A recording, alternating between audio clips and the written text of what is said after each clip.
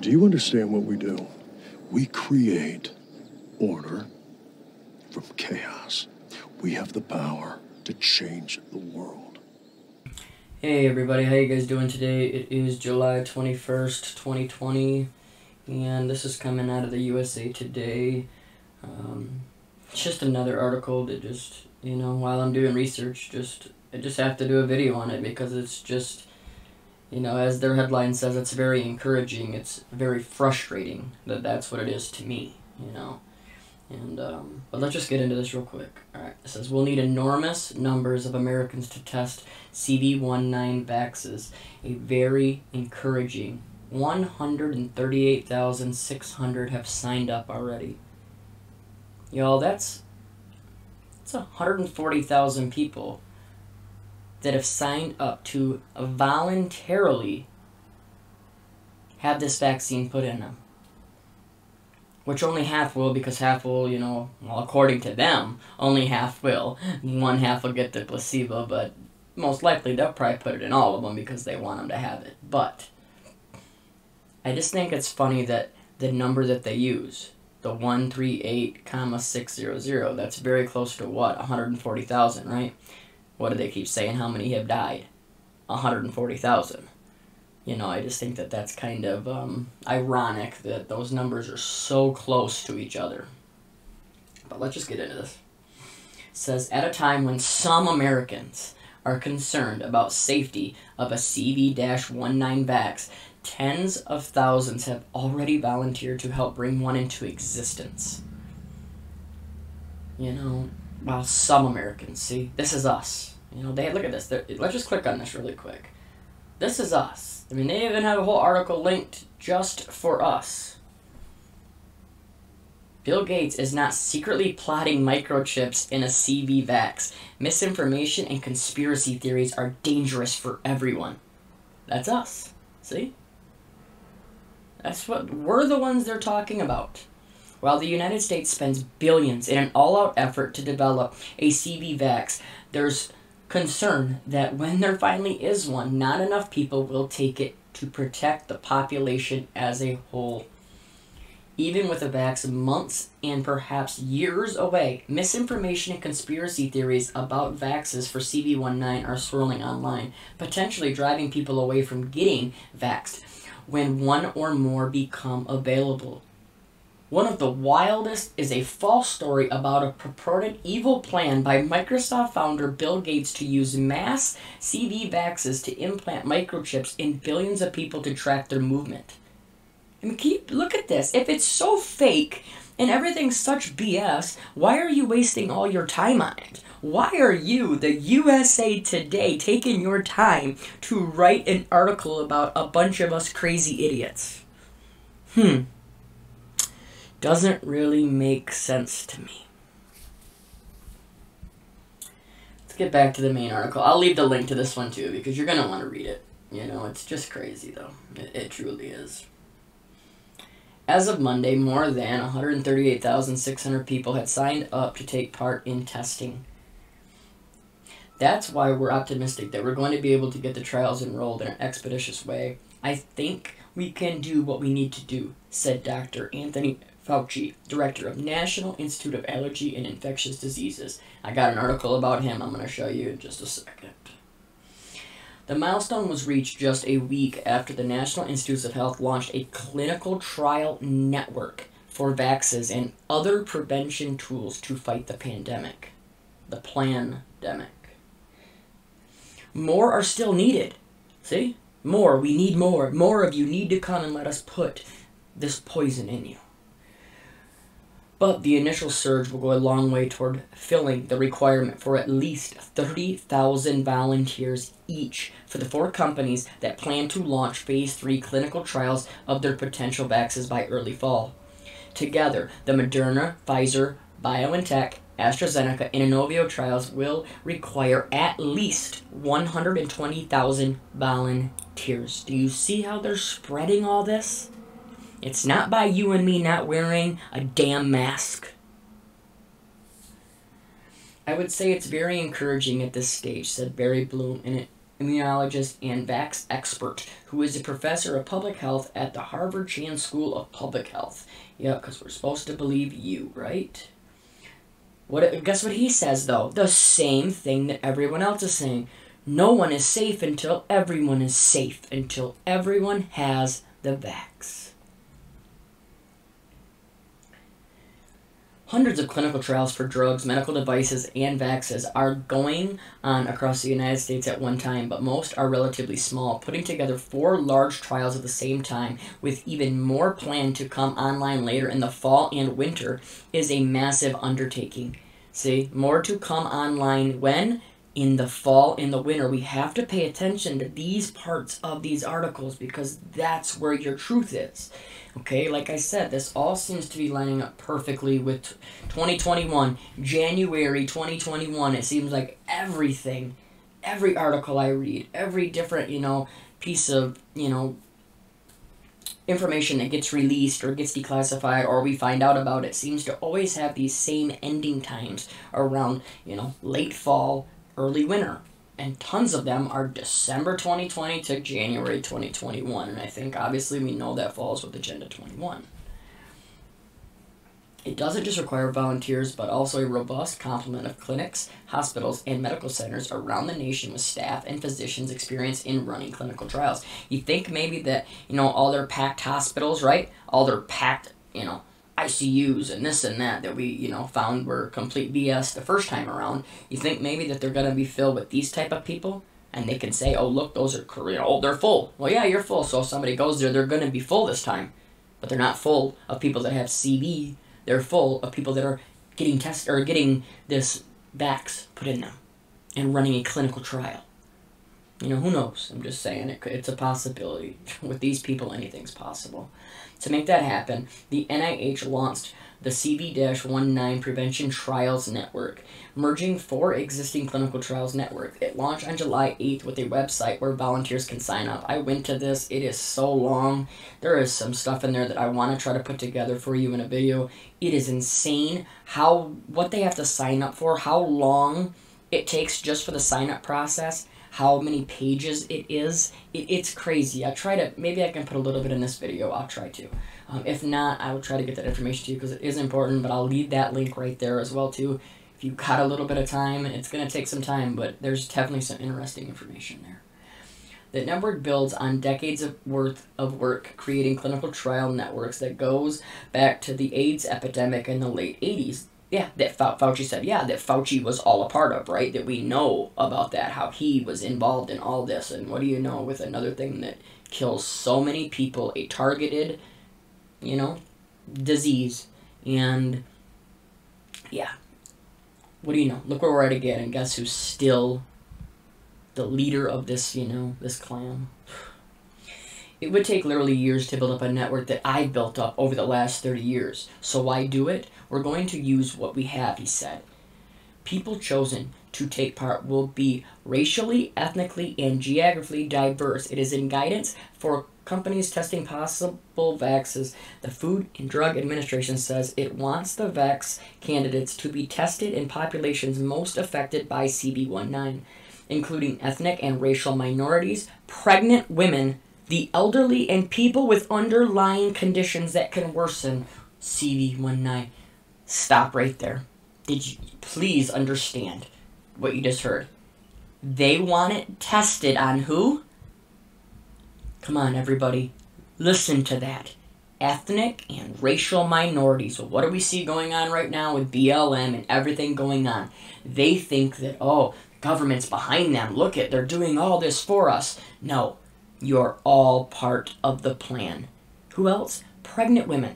How horrible, right?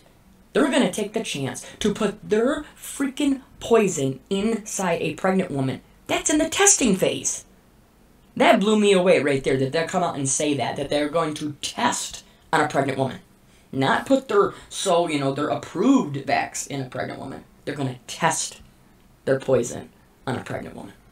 That's sick. And then who else? The elderly and people with underlying medical conditions that can worsen CV-19. Those are the same people that have been in the forefront. It's the same ones that they're always going after. You see this repeatedly over and over again, them going after the weak, the ill, the elderly, etc. While the effort is coming together quickly, the process is following the same strict protocols required of all vax developers. The guidelines for these trials are really clear. They will be scientifically rigorous, and there are no shortcuts, Bloom said, which isn't true. We already know with Trump's Operation Warp Speed that they are cutting all kinds of corners. So when they come out and say this, they know they're blatantly lying. Phase 3 clinical trials come only after months of other tests that first begin in cells and then moves on to animals. Yeah, there you go. That's so nice, right? Test your poison on animals. So, these are the people that everybody trusts. These are the people that you're following and listening to and trusting them, telling you to wear a mask, you to take their backs, you to stay home, you to not be able to go see your family. If one of your family members die, you can't have the funeral. You can't go see your grandma or your grandpa if they're in an elderly home right now. Are you kidding me? You're allowing these type of people to do that? And we're the ones that don't know? We're the ones that don't do our research or don't do our investigation into this stuff? I mean, all the information's there. The only ones that don't understand are the ones that don't look for themselves. Only if all goes well with animal tests does the process move to humans. Yeah. So how many times does it not go well?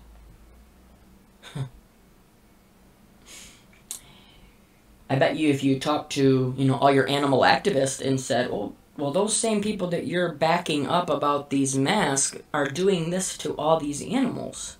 Oh, they're just mice. Or they're just rats. Or they're just something else, right? Makes it okay, I guess. Because they're doing it for, guess what? Your own greater good. That's where they always come full circle. That's their answer to everything. Well, of course they're having to do that. They have to do those tests because if they don't, we're all going to die. 140,000 people in over 7 months. Yep. You do the math. In Phase 1 trials, the goal is to determine any immediate adverse effects. This is done through tests in a small number of healthy people, generally fewer than 100. For example, for Phase 1 trial of the Moderna vax candidate, 45 people took part. 45 people, right? So there you go. You take 45 people and they go out and they spread it. Not you and me by not wearing a mask.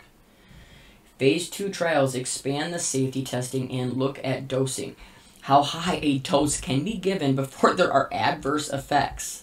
Typically, several dose levels are tested. In addition, these trials look to see if the vax causes an immune response in the subject. They can end up including several hundred people and expand to include older subjects.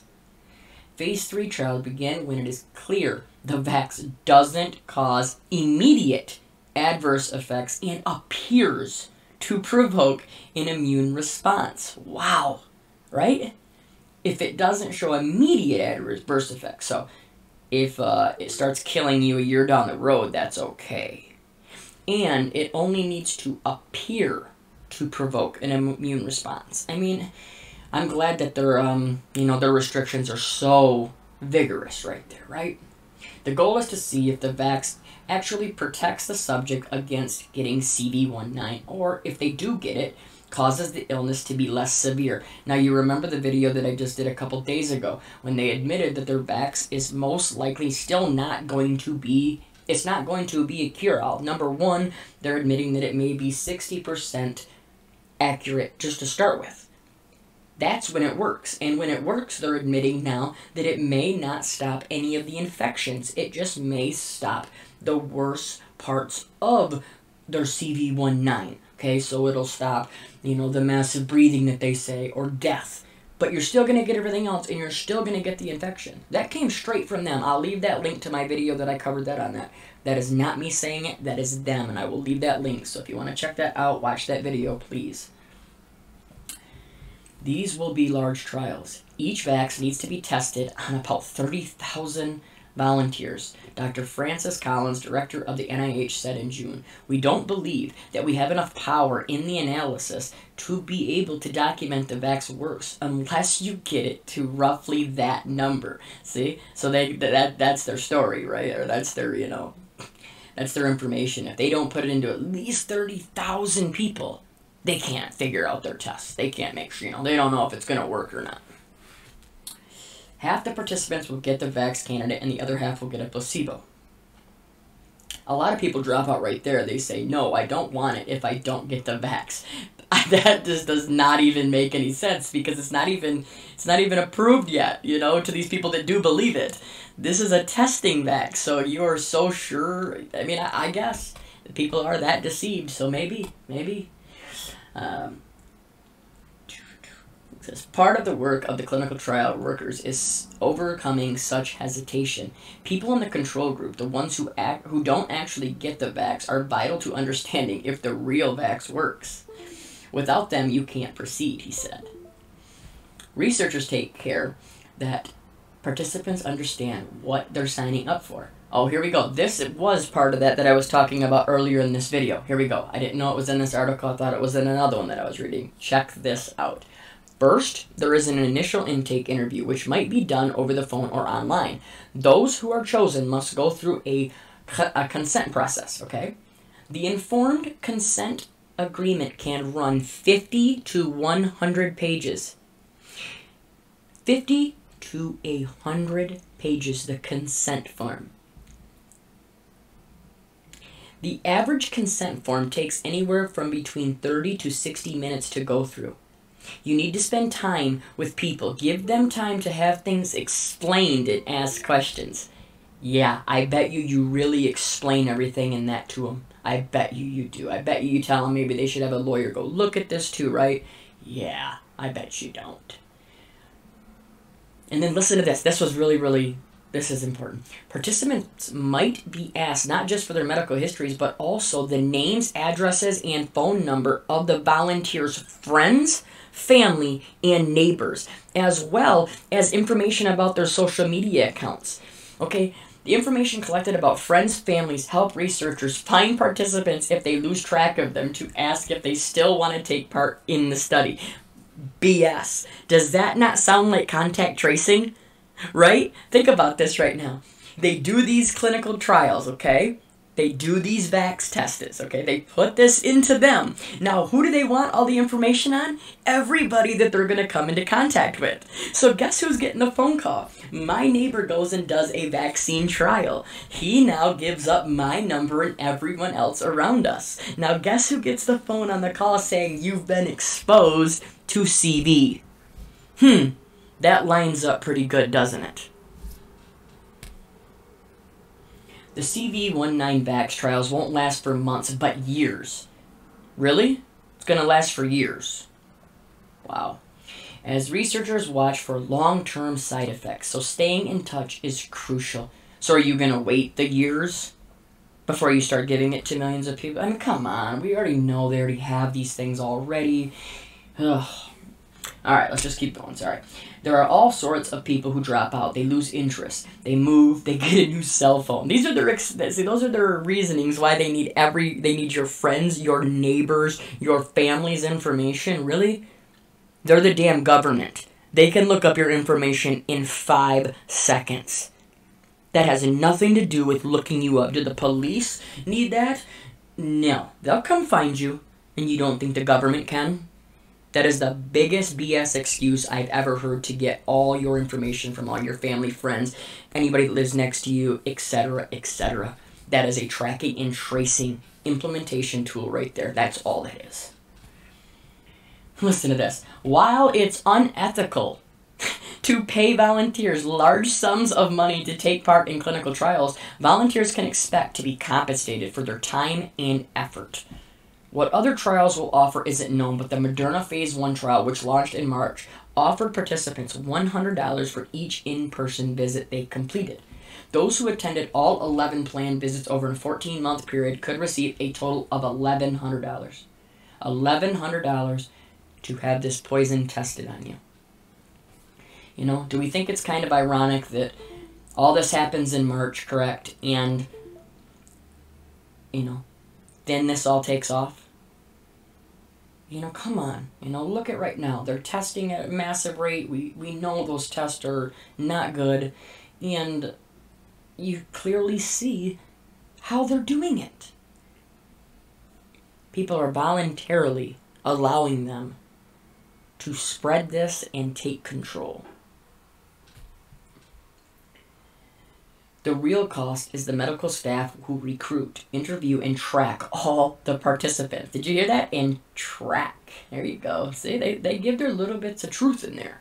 It typically costs several $100s per participant in staff time alone. For a clinical trial with 30,000 people in it, that's upwards of $6 million.